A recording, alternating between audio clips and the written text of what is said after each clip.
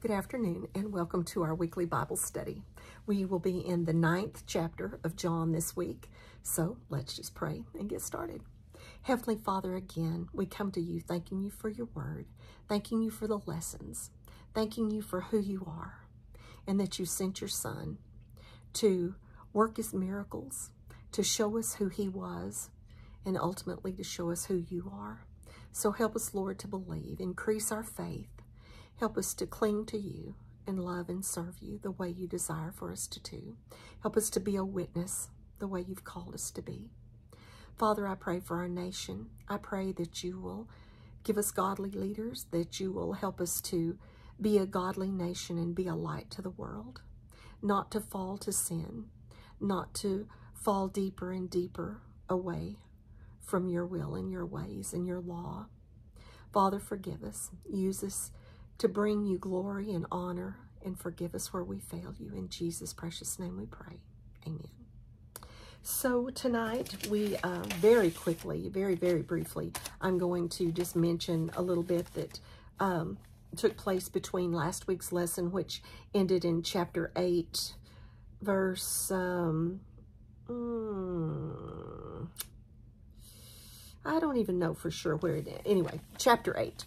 And catch us up to chapter 9, where we begin in, we left off in chapter 8, verse 18 last week.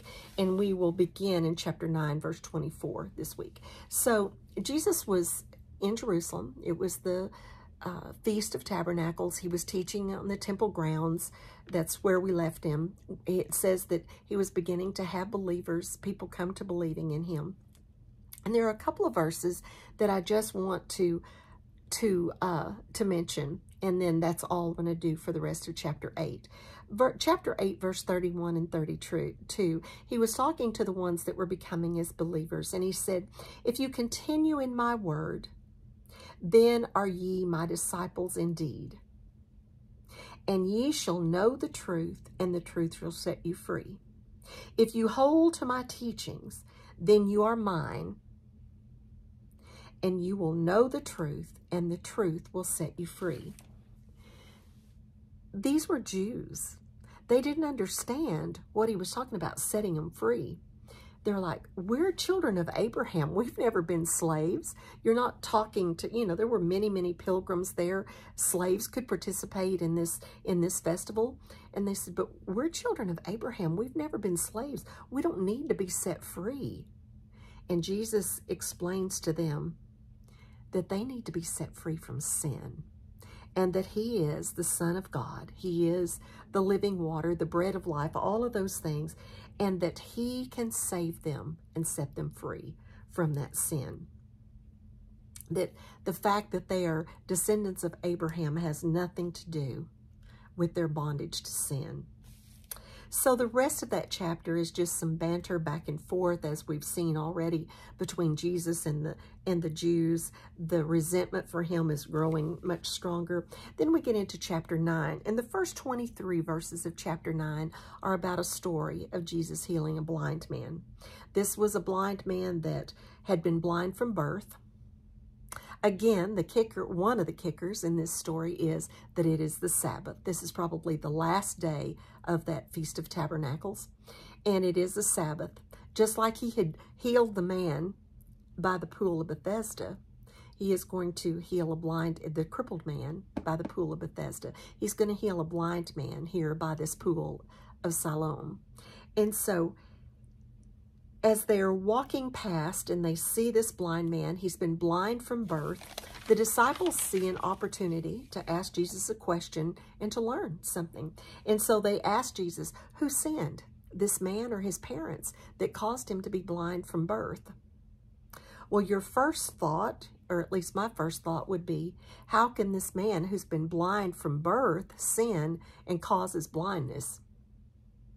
It was common for them to believe that afflictions were caused by sin. So if the parents had sinned, in this case, it would have had to have been the parents because he was blind from birth. If the parents had sinned, that sin was on him, was visiting him. There's a place where it talks about the sin visiting for several generations. But who sinned, him or his parents? And I think it also shows us some of these lingering influences. Remember, the Greek Empire had been in control of this area before the Roman Empire. And some of our philosophers, such as Plato and some of the others, had this belief, this philosophy that our souls were present and alive prior to our bodies being born. And that souls were, I don't know, some of them thought different things, but that our souls were out there just kind of waiting around to find a body to be embodied in and to be born. And so the soul could sin, the spirit, the soul could sin before it was born. And so that might have even played into their thinking here. But it was common thinking, even in Judaism, to believe that sins caused affliction. And so Jesus wants to set all of this straight. And he says, no one's sin is responsible for this man's blindness. This man is blind because it's going to give an opportunity for God to be glorified. So I think we have to realize and think about that sin, even though sometimes sin does bring about affliction. I mean, people who, there are sexual situations and diseases and things that take place, and maybe, you know, literally some sins do have repercussion and they do cause affliction. But Jesus is saying affliction is an opportunity for God to be glorified. And we're going to talk about the different ways that that can happen. So after he explains this and says it's neither the parents nor him, but it's an opportunity for God to be glorified, he spits on the ground, makes a little bit of mud, smears it on the man's eyes, and tells him to go wash in the pool. And when he returns, he can see. He can see. The blind man can see. So everyone who knew him said, wow, this is the guy that sits and begs out by the pool. He's been blind all of his life and he can now see. And others were saying, oh, there's no way, that's impossible. No one's ever been healed from birth of blindness. But so they're kind of divided. But he said, the man steps up and he says, I am the man. And yes, that's what happened. So they ask him, how did it happen? And so he tells them exactly what Jesus had done. And they said, well, where is this Jesus? And he says, I don't know. He'd probably gone back home. And he says, I don't know. I don't know where he is. And so they take him to the Pharisees, to the temple grounds, whatever. They take him to the Pharisees. And the Pharisees ask him what happened. So he tells his story again. This poor man tells his story over and over and over. So he tells them again. And the Pharisees are, of course, very indignant. And they say, this can't be a man of God. This man is a sinner. He's healed on the Sabbath. Who would heal on the Sabbath? And so they're, you know, this just can't be, you know, a thing from God. And then others were saying, well, there's no normal man, no normal sinner that could do a miracle like this. So they're very divided. And they finally send for the man's parents. They bring the man's parents in and they ask them 3 questions. They said, is this your son? Was he blind from birth? And how does he now see? So the parents respond, yes, we know this is our son. Second question, yes, we know that he was blind from birth. Third question, we don't know. We do not know how he now sees. And the scripture tells us that they said, he's a grown man. He's of age. He's a grown man. You ask him. He can tell you. And it says that they were afraid because the Pharisees had said that anyone who acknowledged Jesus as the Christ, as the Messiah, would be thrown out of the synagogue. And to be thrown out, to be cast out of the synagogue was very serious. Worship was a part of their lives. It was part of their social standing. You had to do certain sacrifices and do certain things, certain pilgrimage. And if you were cast out, you couldn't do those things. So how would you gain favor with God? And socially, that's where people met. That's where they gathered. That's where decisions were made. So it was very serious to be thrown out of the synagogue. And so this is where we leave this story and enter today's lesson. The parents answer, yes, he's our son. Yes, he's been blind from birth. We don't know how he was healed. And of course, they're afraid that if they said, he told us, or we believe that Jesus did it, that they would be thrown out of the synagogue. So that's where our lesson starts today, in verse 37 of chapter 9. In chapter 20. I'll get it right in a minute. Verse 24 of chapter 9. So a second time they summoned the man who had been blind. Give glory to God by telling the truth, they said. We know this man is a sinner. So the Pharisees are refusing to accept any part of Jesus's role in this healing. They do not want to accept any part of Jesus's role in the healing. They don't want to acknowledge the miracle, and they certainly do not want to acknowledge Jesus as God's Son or as Messiah. And so they say, just go ahead and give glory to God by telling the truth. Say that God just healed you, but Jesus didn't have anything to do with it. Just give glory to God, but just don't bring this Jesus guy into it. And so then they said, we know this man's a sinner. They're back to that discrediting. Take away the validity of the situation. Discredit him. No credit to go to Jesus. In verse 25, he, the man, replied, whether he's a sinner or not, I don't know. One thing I do know, I was blind, but now I see. I love his response. I love the way he responds to them. He wasn't timid. He had confidence. You've been blind all of your life, and suddenly this man puts some spit and dirt on your eyes, and you can see. He has confidence in Jesus. He has confidence in what has happened to him. And he says, I don't know whether he's a sinner or not. Not my job to judge that. But what I do know is that I was blind, and now I see. I was blind, and now I see. You can say whatever you want to, but it doesn't change the facts. The facts are, I was a blind man, and I am no longer blind, and Jesus is the one that did it. And no matter what you do or what you say or how you act, cannot change those facts.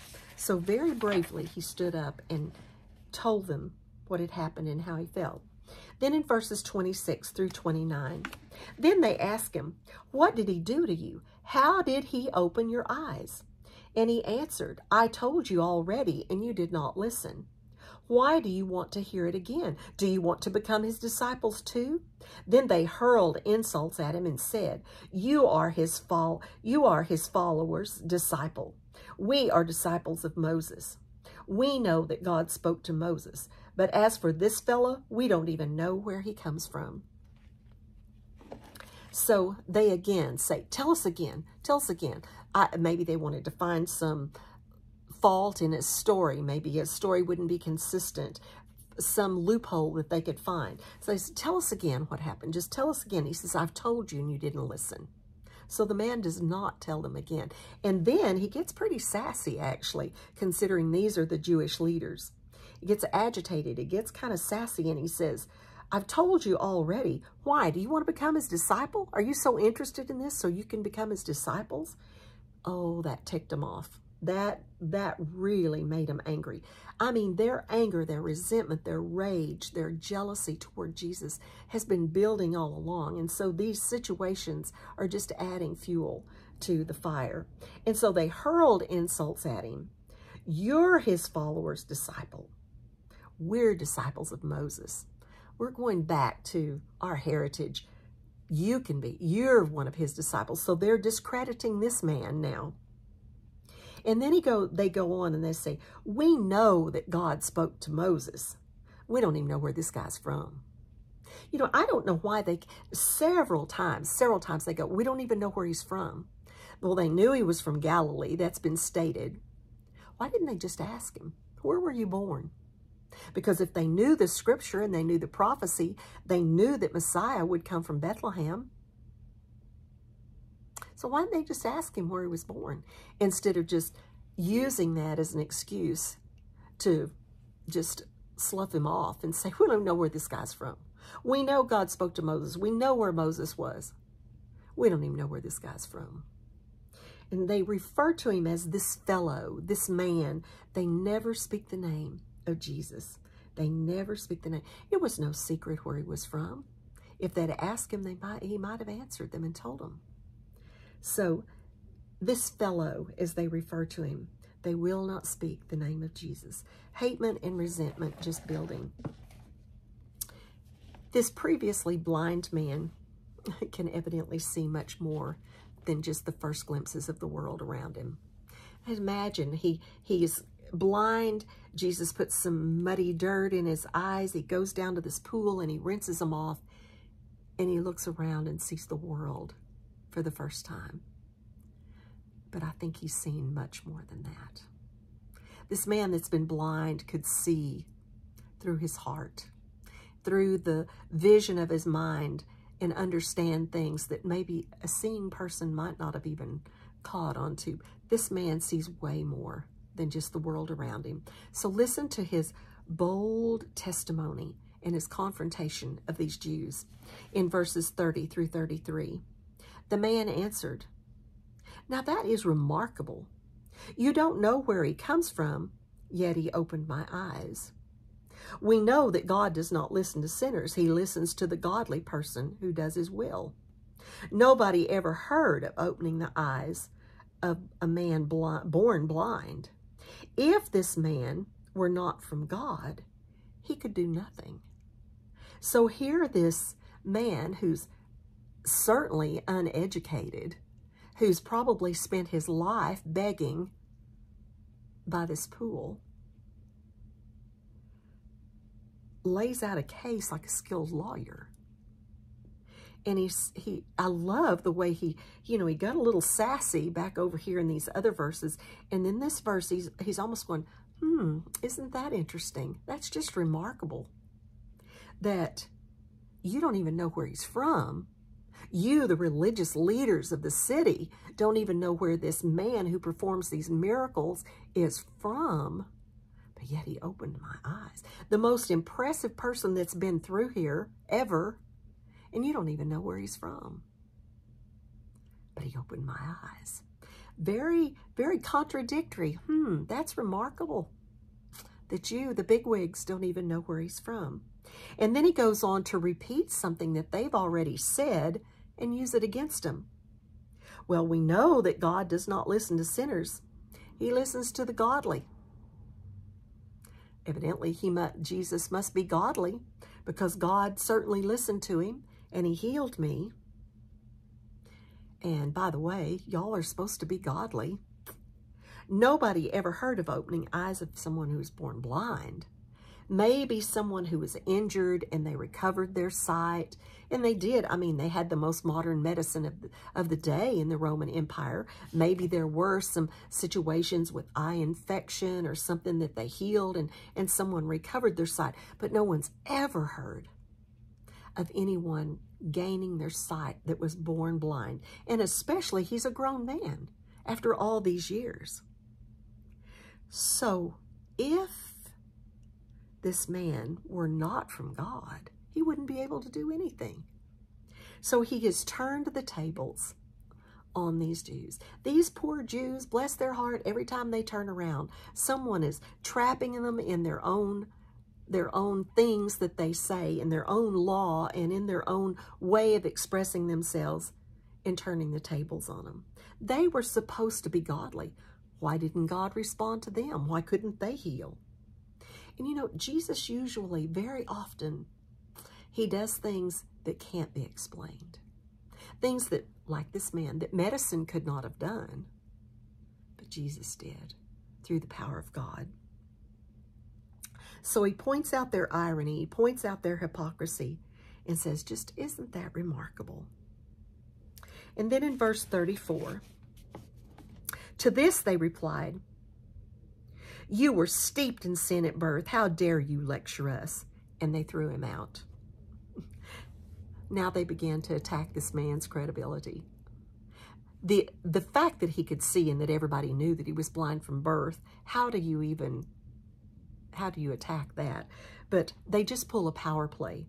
They can't argue. They can't win the argument. And so they just throw him out. End of discussion. How dare you talk to us? We're the upper crest. How dare you talk to us like that? We're the spiritual leaders. And you, look at you. You were blind since birth. Sin, sin, sin, sin caused that. How dare you talk to us? But you know,